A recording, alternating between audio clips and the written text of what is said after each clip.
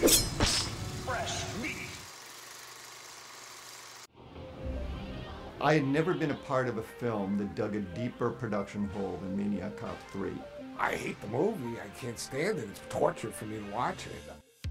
In 1988, director William Lustig and screenwriter Larry Cohen joined forces to bring us the awesome slasher movie Maniac Cop.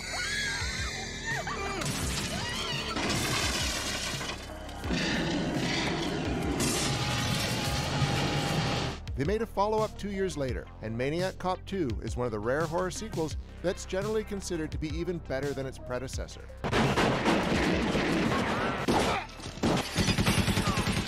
Then it came crashing down with Maniac Cop 3, Badge of Silence, a project Cohen abandoned at the script stage and Lustig walked away from when reshoots were required. He even had his name taken off of it. The finished film is credited to Alan Smithee, the pseudonym put on movies that were disowned by their directors. Why did things go wrong on Maniac Cop 3? We're gonna try to figure that out on this episode of What the F Happened to This Horror Movie.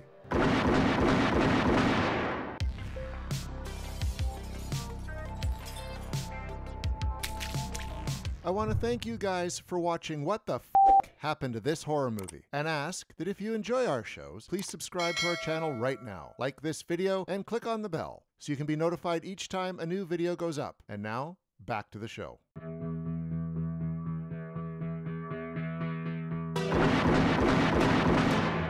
Larry Cohen had already made several great horror movies before he wrote Maniac Cop. He had almost 30 years of experience in the industry at that point, and had directed movies like the It's Alive trilogy, God Told Me To, Hugh, the Winged Serpent, and The Stuff.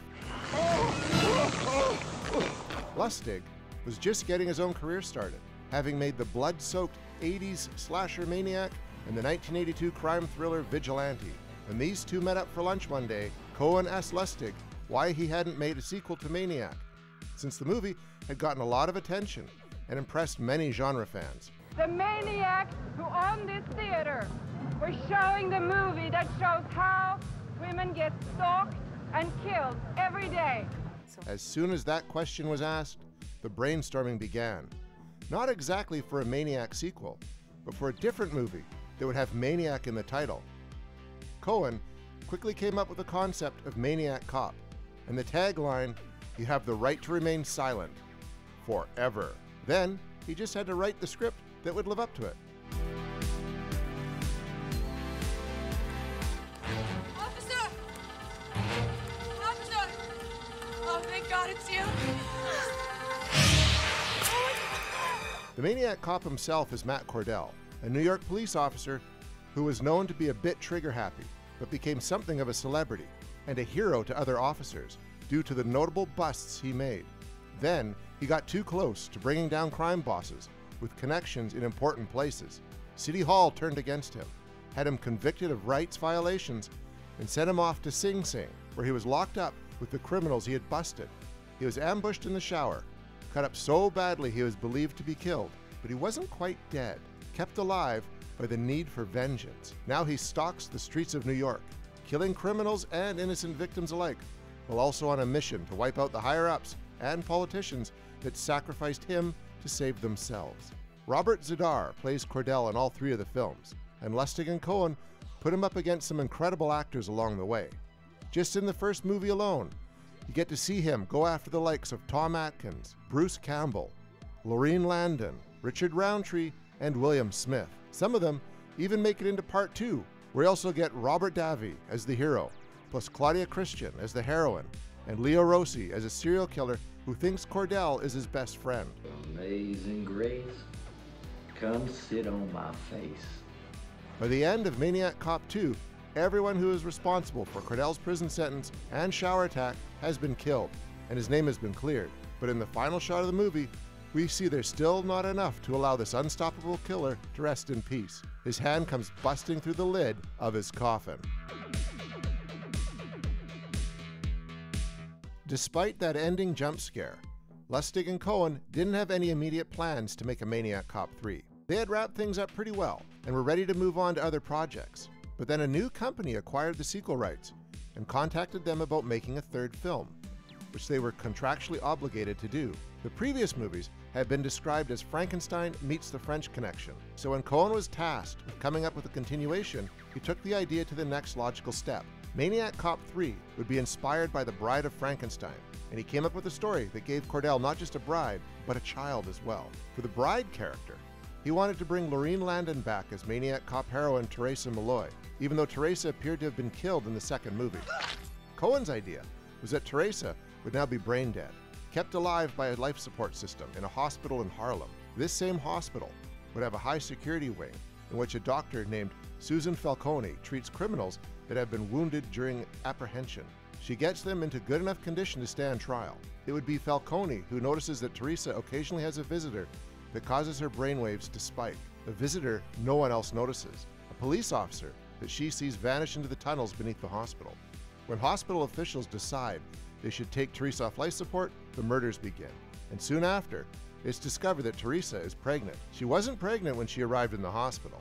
This happened while she was there. Cordell has impregnated his brain-dead victim during his visits to her room and wants to make sure she lives long enough to give birth to his child. Cohen introduced a new hero cop to work with Falcone to stop Cordell's latest rampage, a detective named Moonjean, who was born in Haiti and had childhood experiences with voodoo and the undead. This was said to add a sharp edge to his cop instincts. The basic treatment Cohen wrote is available to read on the Blu-ray release, and it doesn't really go into how Moonjean's experience with voodoo would play into the story. He just has a voodoo shaman come in at the end of the film, after Cordell and Teresa, who rises from the dead and joins Cordell on his killing spree after she's taken off life support, have already been defeated. The financiers were able to secure international deals based on Cohen's script. They weren't able to close a deal with Japan. It has been said that the Japanese investors weren't interested in a Maniac Cop movie that would have a black lead, so the fallback plan was to have Davy return as Maniac Cop 2 character, Detective Lieutenant Sean McKinney. This may be what happened, and it's unfortunate that the project would run into issues due to the race of the lead character in Cohen's script. However, it also doesn't sound like the story was very good to begin with. Asking viewers to go along with the idea that Cordell has come back from the grave to impregnate a brain-dead woman? That's not a good direction to take a franchise in, and might be the most disgusting story idea that has ever been suggested for a horror sequel. It would have even made the previous two movies uncomfortable to watch, thinking of where the Cordell and Teresa story was going. Cohen was a great writer. He made some classics during his career, but what he came up with for Maniac Cop 3 was a bad idea. So, to appease the Japanese investors, the script needed to be rewritten to replace Moonjean with McKinney. According to Cohen, Lustig didn't want to bring Teresa Malloy back as the Bride of Cordell character, so that also needed to be reworked. Cohen was willing to do the rewrite, but only if he received extra compensation. He had written a script and fulfilled his contract. If they wanted him to do more work on the script, he wanted to be paid more for it. More money was not forthcoming, so he never did the rewrite he was asked to do. Yet the producers still had on to the hope, until the last possible minute, that he was going to come through for them and deliver that rewrite. When producer Michael Leahy called him to ask about it, Cohen answered his early 90s cell phone and acted like he was going to dictate the entire new script to Leahy while driving down the road. That clearly wasn't going to work out. So Leahy's producing partner, Joel Sorensen, spent a weekend knocking out a draft of the script that took the unusable ideas from Cohen's draft, mixed in McKinney, and replaced Teresa Malloy. Sorensen was no stranger to writing horror.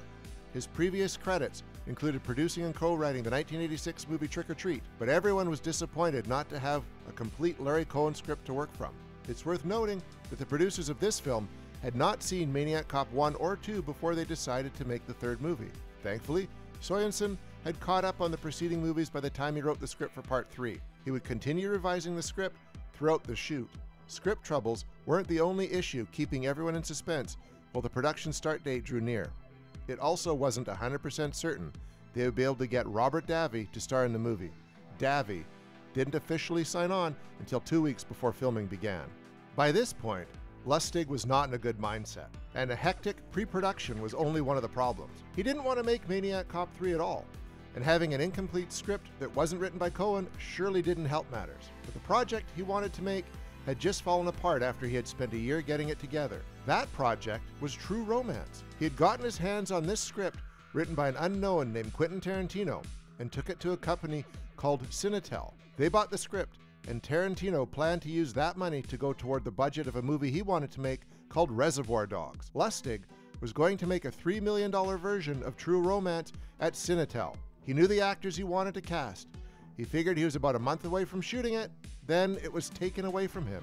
An executive at Cinetel was the former assistant of director Tony Scott. She had introduced Tarantino to Scott. Scott had asked to see some of his screenplays. She showed him the script for True Romance, and Scott decided he wanted to make that movie. So Cinetel sold the script. Lustig was paid off, and Scott went on to make True Romance for around $12 million.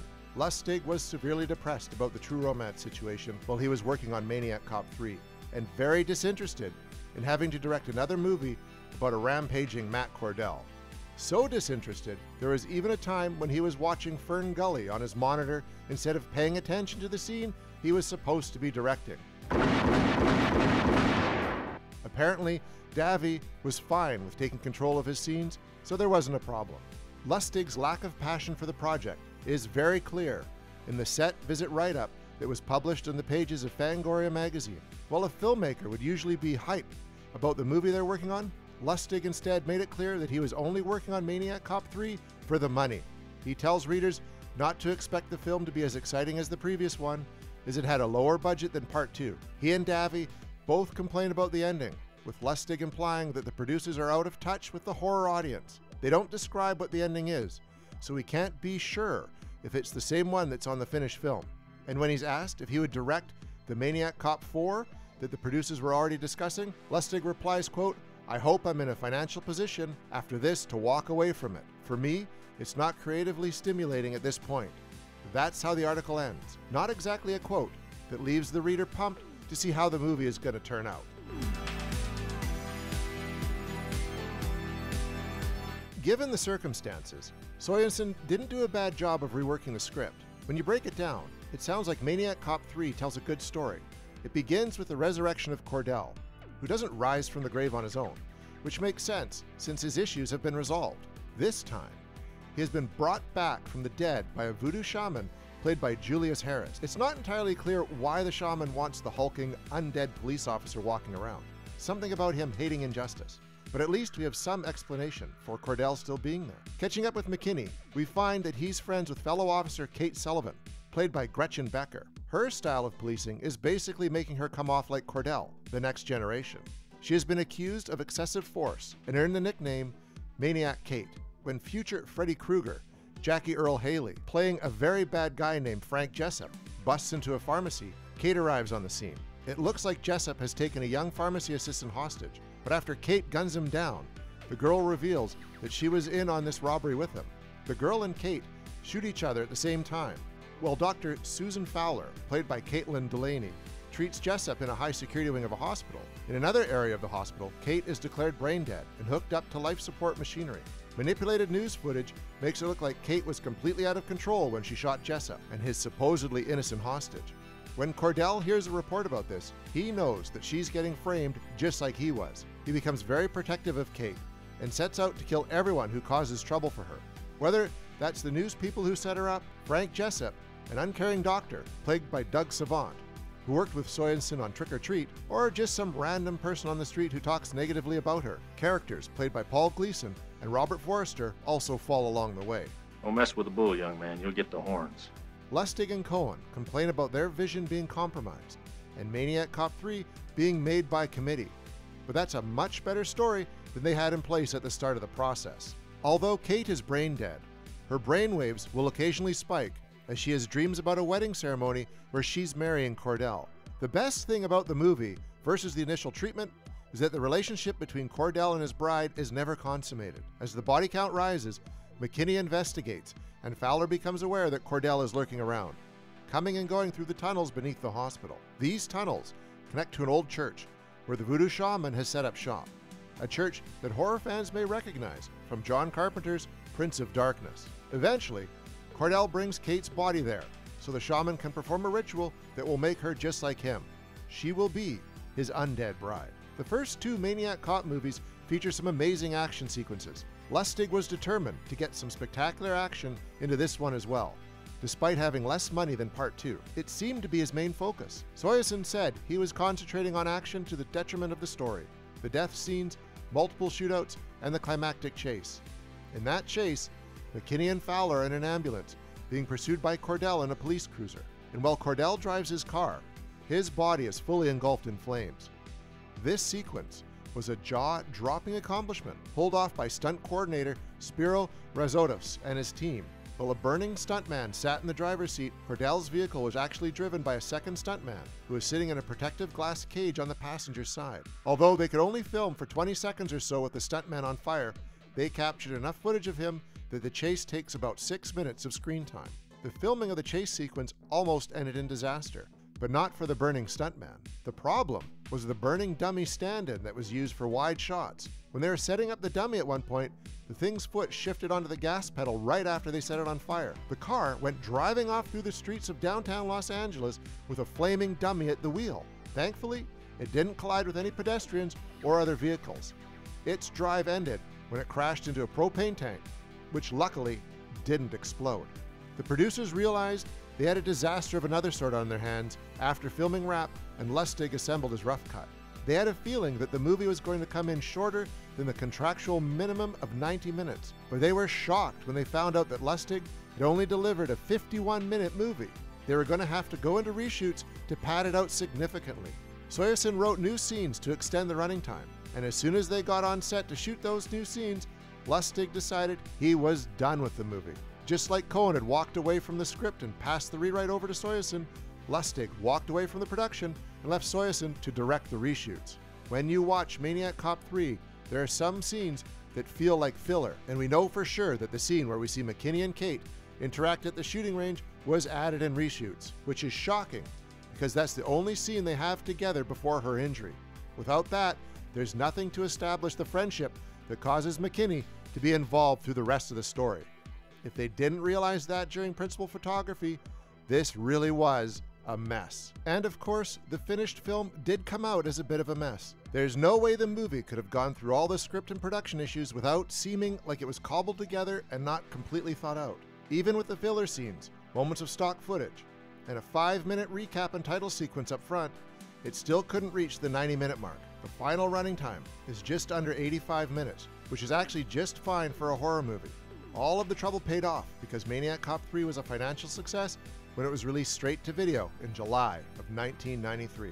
Lustig and Sorensen weren't too happy with each other when they walked away from the making of this movie. The experience was so unpleasant for Sorensen that whenever the rights holders brought up the idea of making a Maniac Cop 4 in his presence, he would just laugh and walk out of the meeting. There's no way he would ever work on another Maniac Cop movie. But there is a happy ending here, aside from the investors making their money back. Years after the Maniac Cop 3 debacle, Lustig and Sorensen crossed paths at a convention and buried the hatchet. They got along so well that they even recorded a commentary together for the recent 4K release of the film. The idea of them doing a Maniac Cop 3 commentary with each other would have been unthinkable for a long time after the film's release. Now they can look back at it, admit mistakes and regrettable decisions were made, and leave their past issues behind them. It's just a shame Matt Cordell never got to come back and redeem himself in a Maniac Cop 4.